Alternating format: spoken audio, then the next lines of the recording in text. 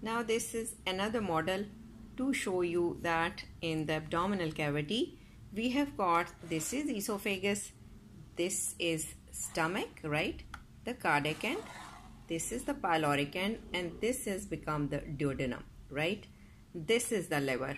Okay, now you see on the left corner of the abdomen we have got spleen, and along the posterior abdominal wall we have got pancreas. So about the lesser omentum and the greater omentum. First, concentrate that lesser omentum is present between the liver and the lesser curvature of the stomach. Now this lesser omentum is also connecting with the duodenum, so forming the hepatogastric ligament and hepatoduodenal ligament. Now what do you see? Along the greater curvature of the stomach, there is a curtain-like omentum present called as greater omentum.